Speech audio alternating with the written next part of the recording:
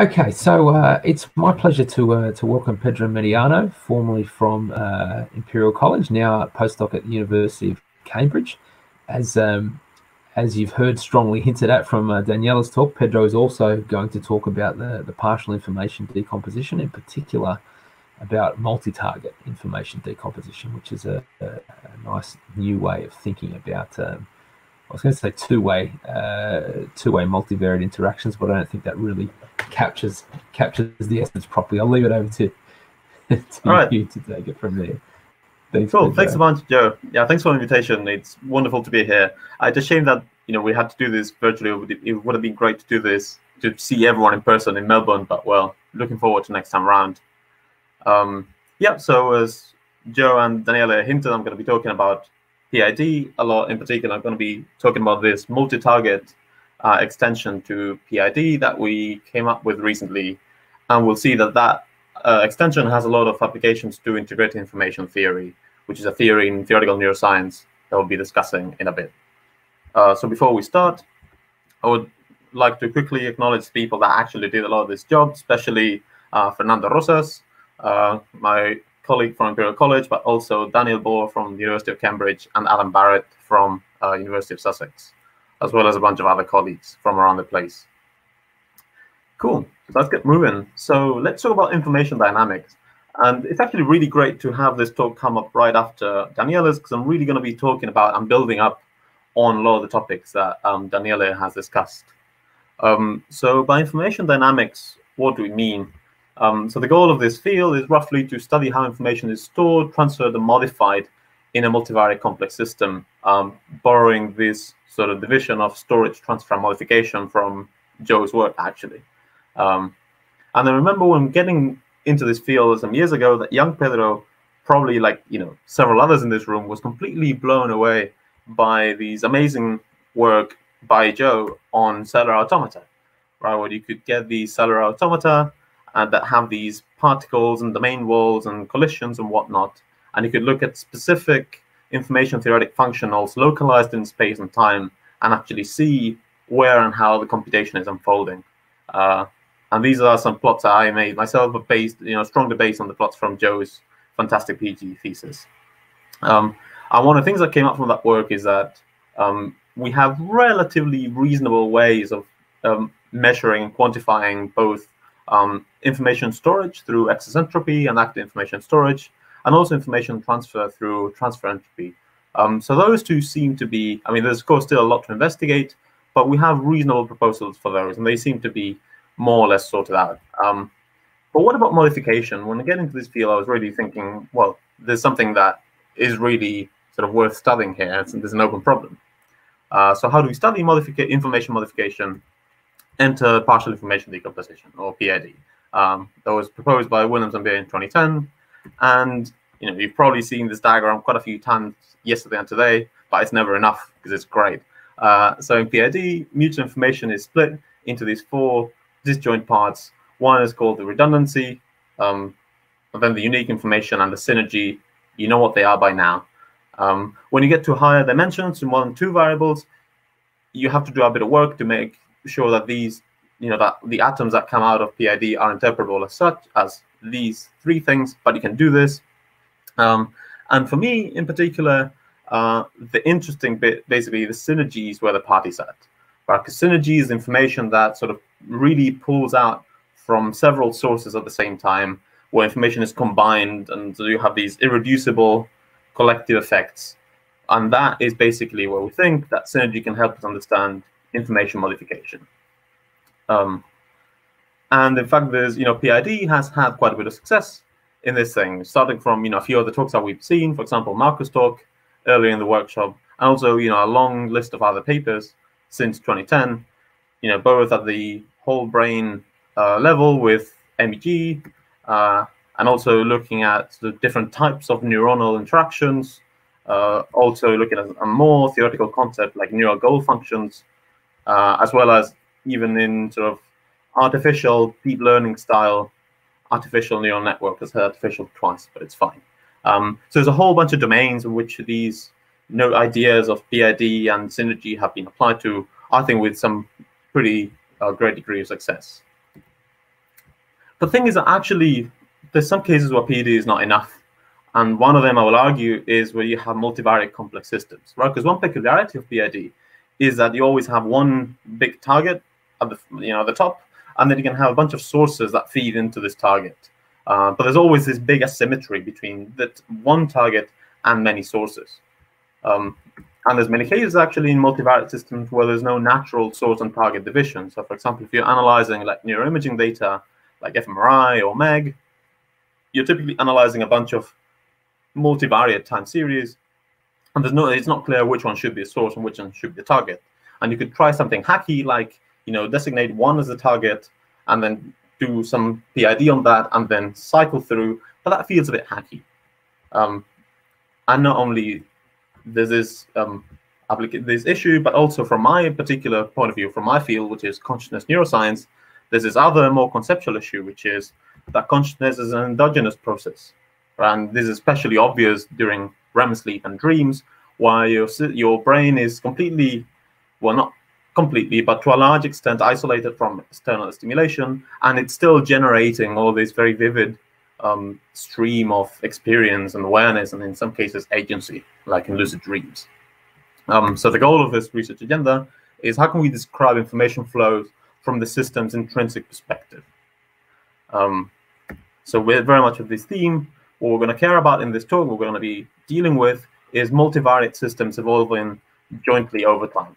So I'm going to be using this type of diagrams often in the talk, where time goes from left to right. X will always denote the past, and Y will denote the future of the system. We assume the system is Markovian, and the sub-index denotes which time series we're talking about. And now it would be really nice if we could just do a PID on this, and we could decompose the information that X1, X2 jointly have about Y1 and Y2 jointly. But PID by itself cannot do this because it cannot deal with multiple targets. Now you'll be shocked to hear that we can in fact extend PID to multivariate time series, and we do this with this construct that we came up with called integrated information decomposition, or PHID. And this is the paper that I'm going to be mostly talking about most of today. You can look it up in the archive. It's around. Cool. So very briefly, the take-home message from this talk is basically, we came up with this new extension of PID to the multi-target settings that is applicable to multivariate dynamical systems. And with this tool, we can actually solve known problems within integrated information theory. And in fact, this raises new opportunities and new challenges for PID research. So for the rest of this talk, in part one, I'm going to be introducing this multi-target PID that we call PHID, integrated information decomposition. Then I'm going to talk about the relation between PHID and integrated information theory, especially for those of you that are into IIT. I'm going to be talking about what's known as IIT 2. And in part three, if time allows, I'll talk about a formal theory of causal emergence based on PHID. But in case I don't actually get enough time, I gave a talk about this on the main track with the code 014 that, as Joe said before, you can go and look at the recording in Crowdcast. All right, so let's get cracking. Let's start with information decomposition. And I'm going to start with, I'm going to go back to basics and start with a perspective on PID that's perhaps sort of slightly not the most mainstream, but that really helped me actually conceptualize and get an intuitive grasp of what these things mean. So when you have just two neurons, or two variables for that matter, they can either be correlated or not, and this is measured by the mutual information. Mutual information is 0 if these two variables are independent, and is different from 0 if they're dependent in any way. And that's basically, well, there's a bunch of things that can happen, but by and large, that's what we care about for these purposes. Now, when you have 3 or more neurons, then fancy stuff starts happening, because you can have qualitatively different modes of interaction. Right? So one of them is when you have 3 neurons and you marginalize out one, that you lose the connection between the other 2. Or it could be that you have 3 neurons, and then when you marginalize out one, then you keep the connection between the other 2. And this, the one on the left we call synergy, the one on the left we call redundancy. And again, these are, we still have sort of 3-way connections between both groups of neurons, but they're different in quality. And there's a sort of quick, very visual representation. I really like these diagrams with rings. And as an exercise, I'm going to ask you to look at each group of rings and try to mentally remove one of them. And you'll see that if you look at the left picture, that's known as the Borromean rings. If you remove one of the rings, the other two are free to go, and they're not coupled to each other. Whereas in the right diagram, if you mentally remove one of them, the other two are still very much locked. So that sort of is a nice and intuitive way, I think, to think about synergy and redundancy in the context of multivariate interdependencies. A different way of looking at this, and which is going to be a bit close to what we're going to be dealing in the rest of the talk, is a PID framework or the PID formulation. So in PID, we have two predictors at x1, x2, and one single target, y. And we can either compute the joint predictability of both inputs of both sources to the target, or the marginal predictability of each one of them individually. All of those quantified with Shannon's mutual information. And now what happens, and that's sort of quite fun, is that sometimes the whole, meaning the mutual information you get with both variables, can be greater than the information that you get with both of the parts summed. And this is very much the topic that Williams and Beer set up to investigate. And they ended up coming with this thing that I've called the partial information decomposition, or the PID postulate, that, as we've seen multiple times today, it splits this joint mutual information into one redundancy, two unique informations, and one synergy. And so bear in mind that all throughout, I'm always keeping, the indices, the one and the two, in the curly brackets below refer to the sources, but throughout there's only one single target in all of this. And one simple example, for example, the perfect example of synergy is basically the XOR gate, where we have two binary inputs, 0, 1, and you have one output, and the output is simply whether the two inputs are the same or not. And in this case, knowing one input tells you nothing, because the mutual information of either of the inputs with the output is 0. But if you know both inputs, then you know everything. So that means that the XOR gate is purely synergistic, that all the information that goes through is fully synergistic and nothing else. So that's sort of intuitive description of PID, like the one we've seen in several talks today and yesterday. Let's try, in order to extend this a little bit, let's go and try and distill the key mathematical ingredients that make this PID. So to make a PID, we start with an intersection information I cap. This thing is also sometimes called the shared information or the redundancy function. It goes with a bunch of names. And then we also have this ICAP, this basically tells you how much information is shared in a bunch of different sources, alpha. On top of this, you need a lattice or a set of nodes A with some partial ordering, such that this shared information or this intersection information grows as you go from the bottom to the top of the lattice. And then with these two things, you can actually form what's called a Mobius inversion, and you can implicitly define these I deltas. Well, it's not a delta, it's these these partial information atoms, and those are what we typically refer to as redundancy, unique, and synergistic information. And the thing is that when you do this, you end up with an underdetermined system of equations, whereby the marginal mutual informations are given by a redundancy and the unique, and the joint mutual information is given by the sum of all four. So in the left side, we have 3 quantities that are given by Shannon, and that's fine. But on the right-hand side, we have 4 quantities, so we're missing 1.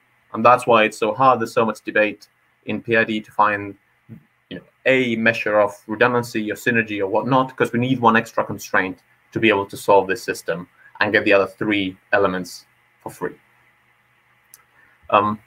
So when you look at this whole thing, basically when distill, we can get an idea of what are the key ingredients for an information decomposition. And those are a lattice and an intersection information function, or redundancy or shared information function, which in PID, the lattice is typically denoted with the symbol A, and the intersection function with ICAP, and there's a bunch of proposals for what that might be. And in PhiID, the lattice is basically what we're known as what we have called the product lattice, and the intersection information is what we have called the double redundancy function.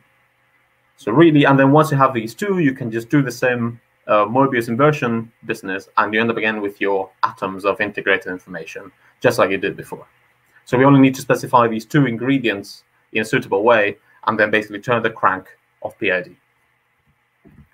And to formulate the product lattice, it's actually fairly easy, because the nodes of the product lattice are basically, we're going to denote them with this arrow. Alpha goes to beta. That basically means that we think of as, from the past to the future. And there's a fairly natural partial ordering between the two.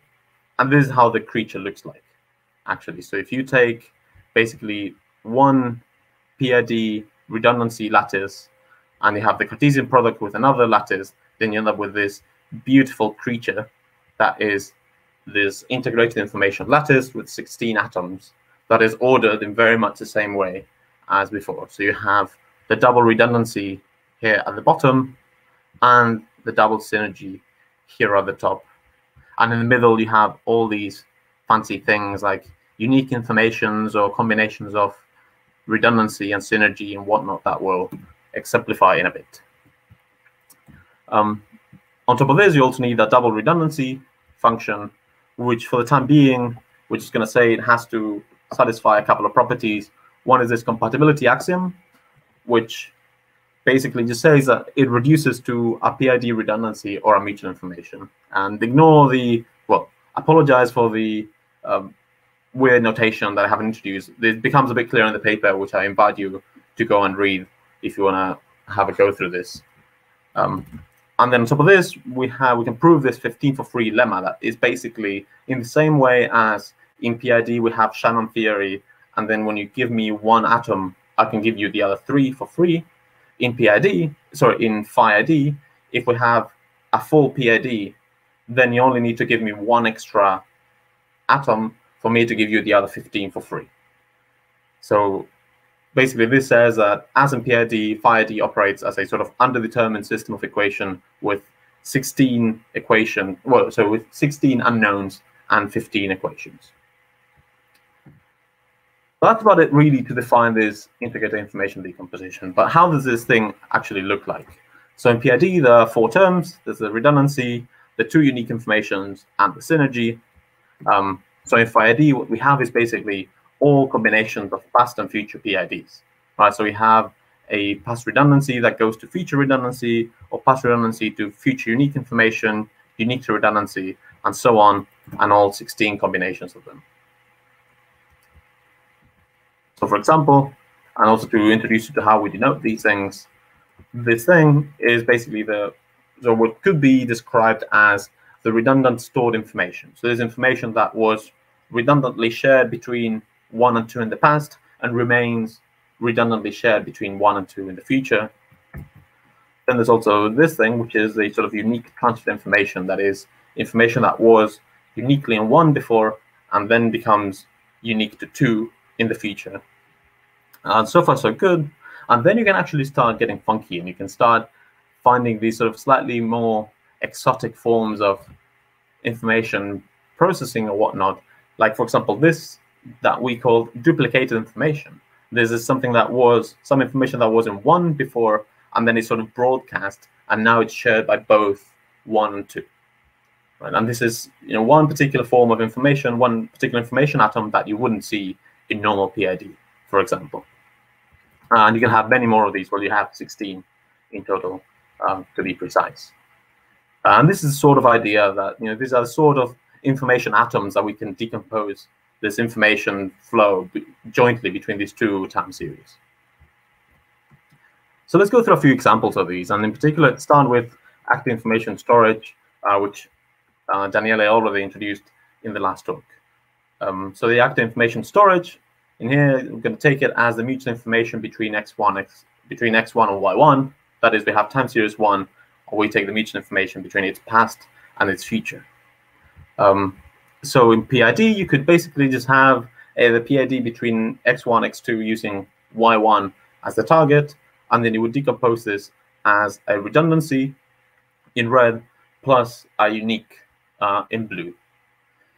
And then if you have phi ID, then you can further decompose it into 4 atoms that basically correspond to this double redundancy plus all combinations between redundancy and unique.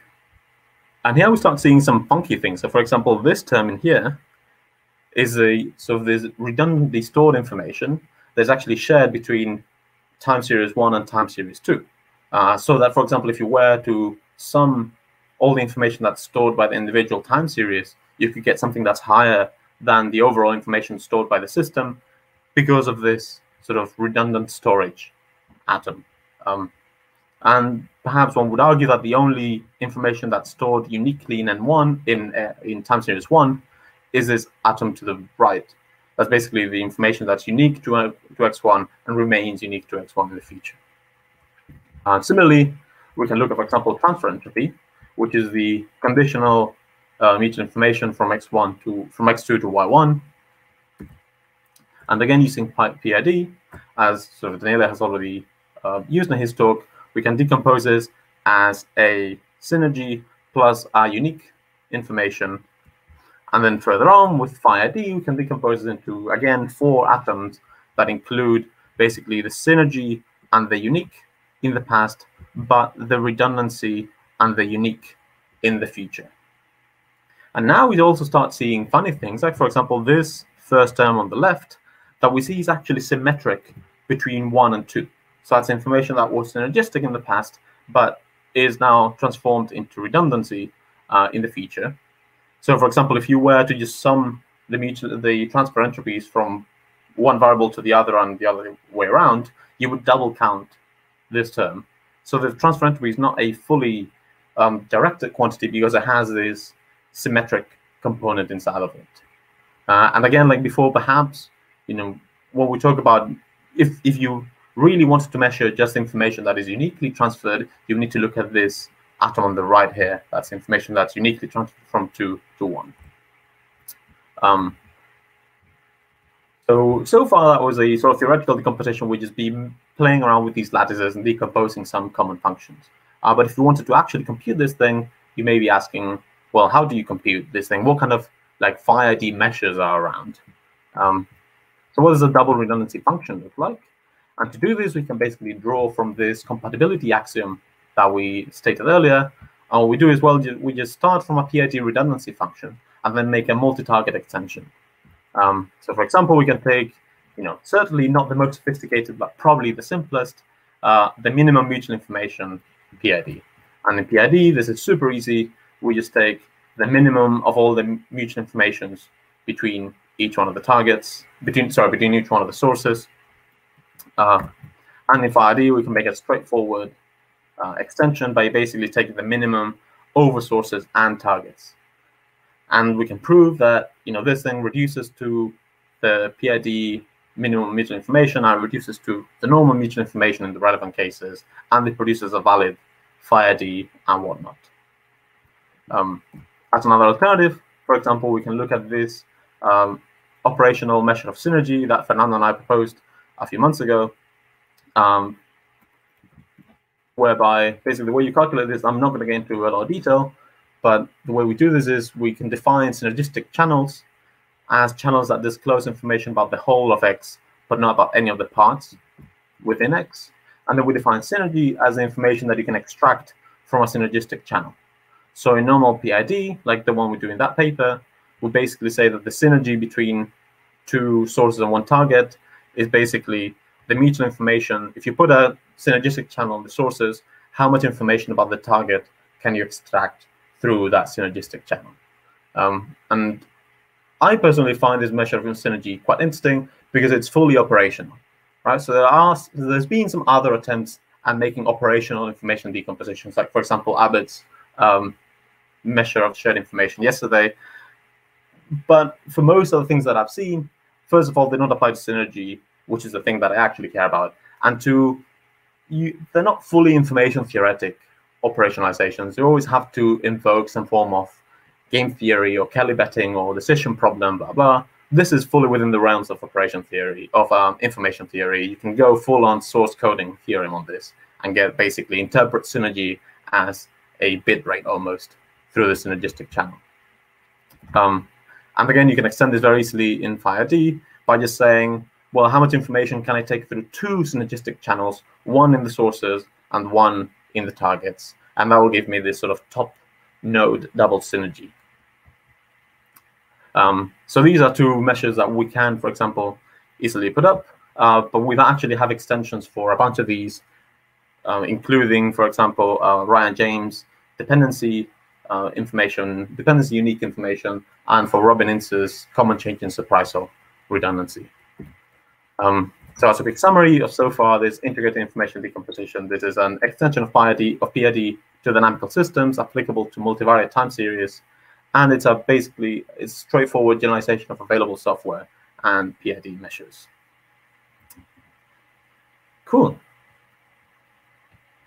So that basically sums up the sort of core contribution of this framework, and we've seen sort of how we define it and what we can do with this. We've played around with the measures and decomposing a few quantities of interest. Now let's go and see what we can do with it in the context of integrated information theory.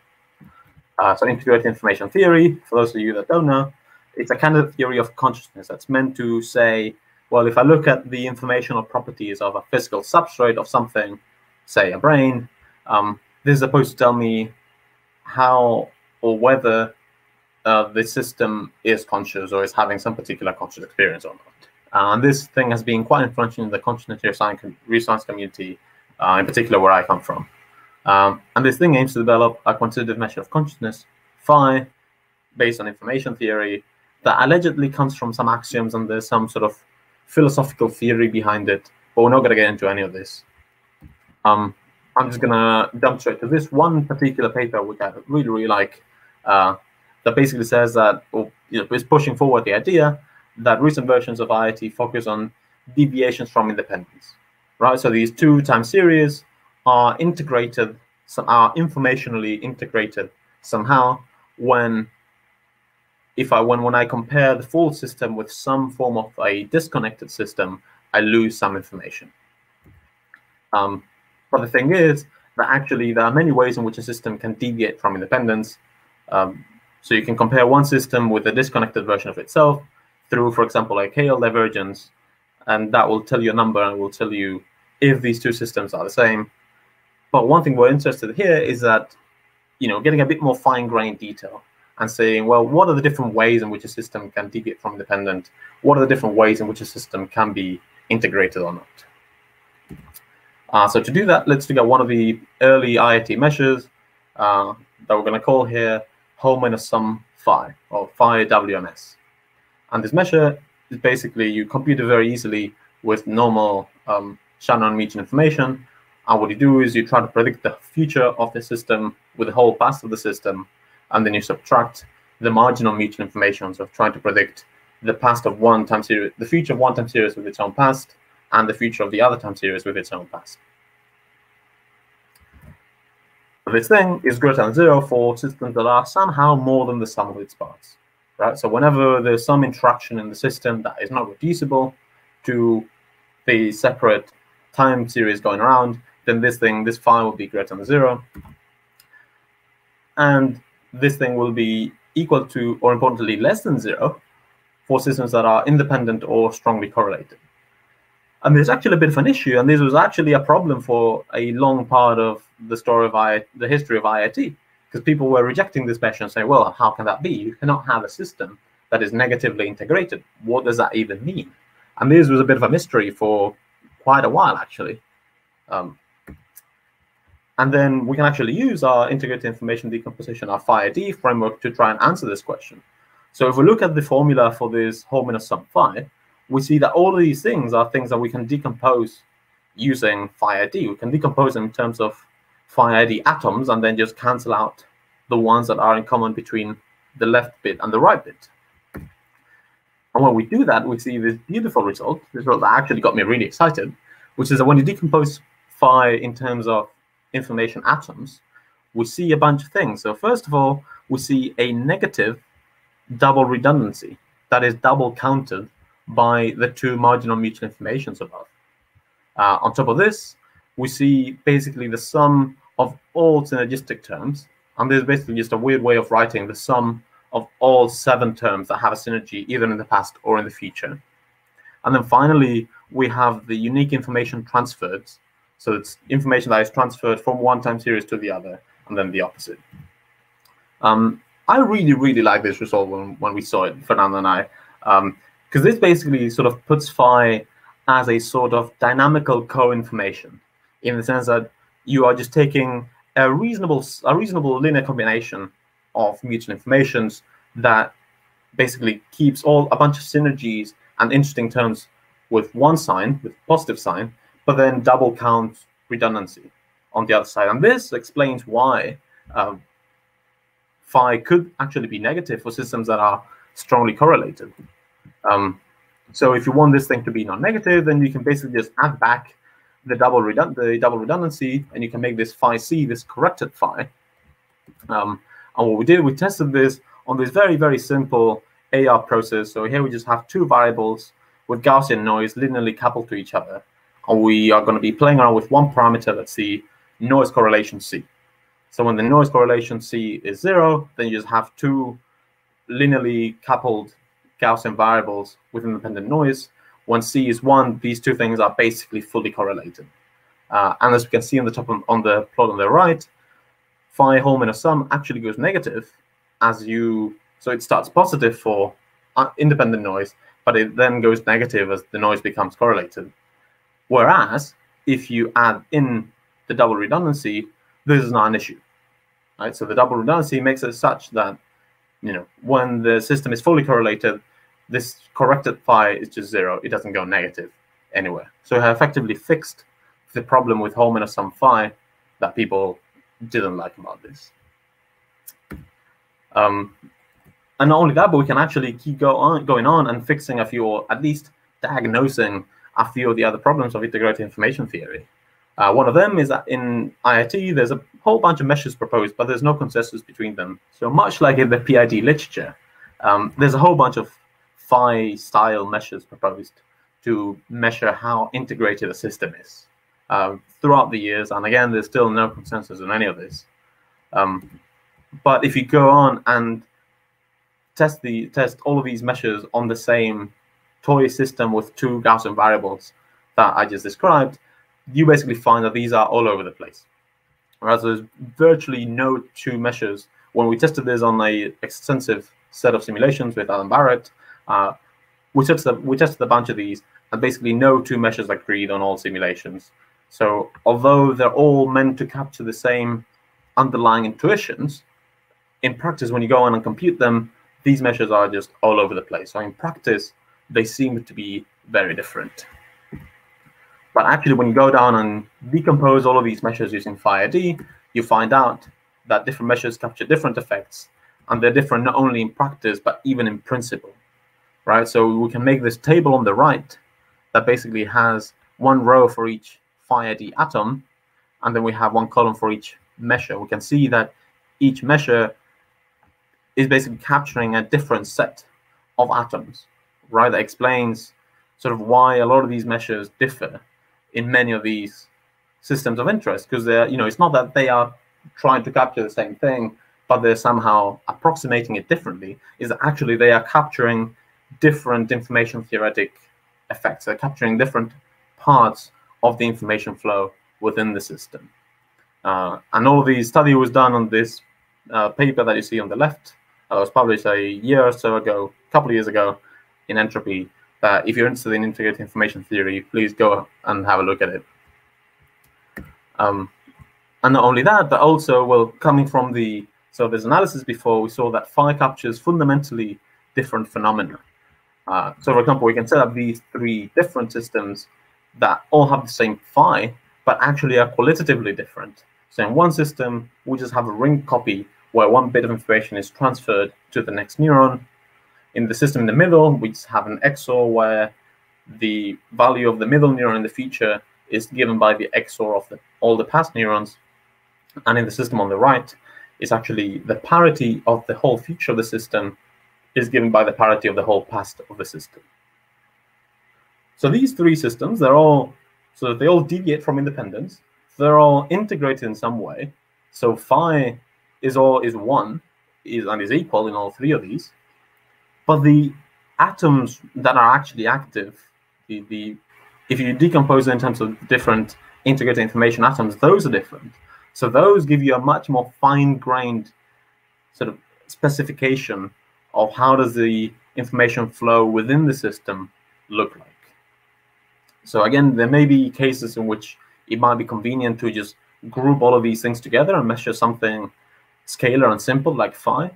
But with phi-ID, we have at least we have the tools in principle to go and open up this measure, this big aggregate measure phi, and look at which one of these different information phenomena are being expressed in this particular, in the system that we're looking at. And as a very, very quick hint, we're at some work in progress. We've been applying some of these measures to neural data from patients subjects in the psychedelic state. So we have source localized MEG data from subjects under the influence of psychedelic drugs. In particular, we're going to be comparing brains of people under a placebo, where there's nothing going on, versus brains of people under the effects of LSD. In some cases, having pretty intense psychedelic experiences. So we can go on and first look at the whole minus sum phi, and we basically see a very, very small difference. So overall, there seems to be a downward trend, but it's not clear. There's quite a few subjects that are basically opposing the main trend, and in general, it's just not very clear what's going on. However, if you go on and separate, so you disambiguate between these two components of this corrected phi, that includes synergies and transfers, and the double redundancy, then we see a massive effect in both. Right? Now we see that actually phi whole minus sum is more or less the same, but not because nothing's changing, but actually because both synergy and redundancy are being very, very strongly reduced under LSD. Right? So it's not that there's nothing going on, it's that actually the changes in synergy and redundancy sort of cancel out. Right? So this thing of trying to open up the measures and dissect them and see what are the underlying components doing, there's not merely some theoretical fun exercise. This can actually tell us a lot about what's going on in our data, and this can help us get more statistical power and disambiguate between different conditions and different dynamics in the data that we're observing. So as a quick wrap up from this part of integrated information theory, with phi-ID, we know why phi whole minus sum can be negative. We have shown that this is sort of analogous to our dynamical co-information.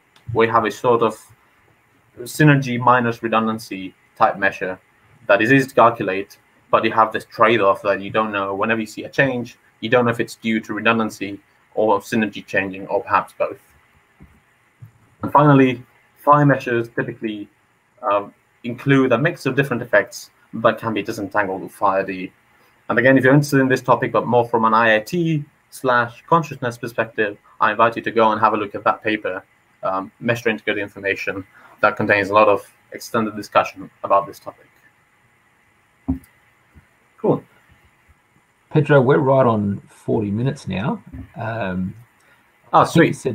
I think you said this was basically the same as this last section was basically the same as your talk in the plenary. Was that right? Yes, it is. So it is right. I'll leave it up to you if you wanted to give a bit of an overview of this, or if you wanted to go straight to Q&A. But we've got about 5 minutes in total. Okay, amazing. So I'll give a 1 or 2 minutes overview, and then we'll leave 3 or 4 for Q&A. Sounds good. Amazing. Thanks. So let's very briefly talk about what this work has to do, what it has to say about causal emergence. And in particular, if we go back to the phi-ID lattice and we focus on the top node. So the top node, this is what got Fernando and I interested in the first place. Is actually, if you look at this double synergy information, this is very interesting because there's information that is not coming from any of the past variables specifically, and it's not going to any of the future variables specifically. So there's sort of some sort of collective phenomenon that is affecting some other collective phenomenon, but is at no point affecting any of the individual atoms or any of the individual variables within the system. And we basically argued that this double synergy represents some very interesting notion of causal emergence, where you have some causal power within the system that is only visible or is only represented at the very top of the scale, at the fully collective level. And we sort of came up with this idea where you have basically one system X and some potentially emergent feature V. The system is undergoing temporal evolution. We can provide either using phi-ID and p-ID and related tools, we can provide a formal definition of causal emergence. We can distinguish between two different kinds of emergence. One is downward causation, whereby this emergent supervenient property is affecting individual time series or individual variables in the system.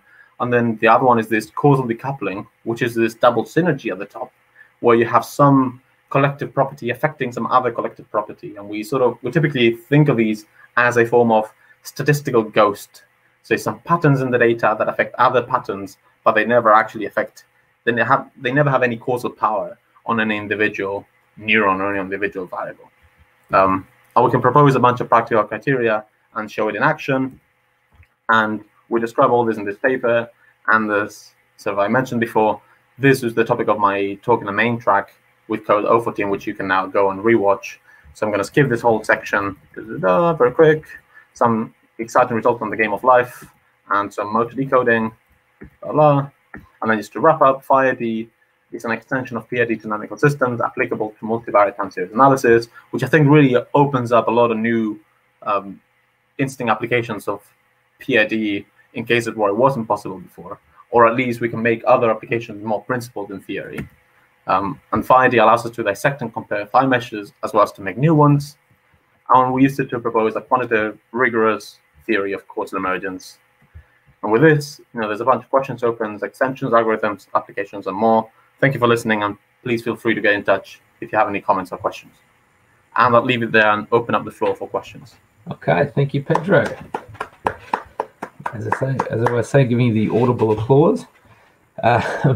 So let's have a look at the questions now. Obviously, I like that. I've put the link to your plenary talk in the comments there for everyone. I also put an accusation that you were just putting my cellular automata stuff in there as a play for the best ECR presentation award, which is fine. But, on a serious note, let's get to the questions. The first question up, voted heavily, is the code available anywhere? The code for the synergy measure, the operational synergy measure, is indeed available in GitHub, and I can post a link. Yeah, sounds good. All right, I'll put this to. Are you putting in the main comments there? What do you want to put on as a comment on this question?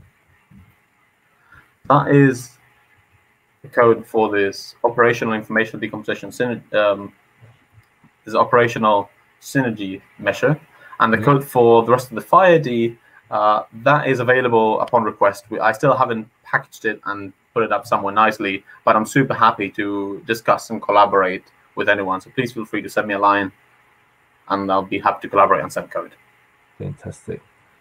Okay, so next questions, both from Connor, actually. The first question says, and I'm not going to invite him on stage because he keeps rejecting my invitations to come on stage. So he says, the target chain rule demands that we get consistent partial information decomposition across the various components of a multivariate target.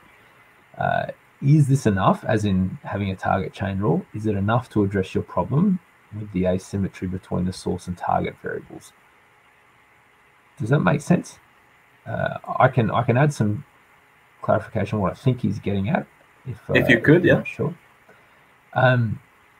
So I guess what he's saying is that it would look from, you know how we've been strong advocates of a target chain rule. It would look like that would be necessary, to have for your decomposition working on multiple targets. It would look like it would basically be necessary for the actual measure of redundancy that's applied on that lattice to satisfy a target chain rule in the first place. In the second place, what extra do you get from having the lattice that you wouldn't already get from just applying a measure that satisfied a target chain rule on individual target lattices? I think that's what he's getting at. Does that make sense? Are you getting something extra from the multi-target lattice that you couldn't get from the separate target lattices if you had a target chain rule? The very short and very honest answer is I'm not sure. So it could very well be that this thing turns out to be compatible with the target chain rule, and that if you try to decompose first a conditional and then add the remaining bit, then you would recover the same thing. Yeah. I think that could very well be the case, but I don't know. It would be super interesting to chat and see if we can actually unify all of this in a single framework. Absolutely. Yeah, my gut feel is that you probably an individual measure would probably have to satisfy the target chain rule to work on this larger lattice. I also suspect there are probably atoms there in the larger lattice that you couldn't get at with individual lattices, even with a measure satisfying the target chain rule. But I don't know what they are. Right. As you say, we'd probably have to sit down and have a bit of a think about that. But I suspect they're there. It's just not clear what they are straight off the bat. Yeah, well, that would be a super interesting exercise. Yeah, I entirely agree. Okay, we're a couple of minutes over time now, so we should probably stop. There's a few more questions here. What I'm going to do is invite you, Pedro, to answer them here maybe afterwards, or we can shift them over to the Neurostars forum that we have. The comment, the question askers can always post them in Neurostars, and Pedro can answer them there. But we should probably stop so we get a bit of a break before the next session. So let's thank Pedro again for a very interesting talk.